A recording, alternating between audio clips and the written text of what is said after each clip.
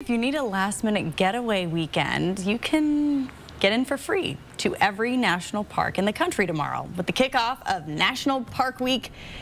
And a lot of people are going to be trying to get outdoors. Oh, look, there's Half Dome. That's where I used to hang out. Yeah, I bet. I have never been there. Yosemite was really close to where I grew up, so we went there more often than as children we would have liked. We went a lot of times. Same here. Grew up by Yellowstone and Grand Teton National Park, and I did not appreciate it. We never did, right?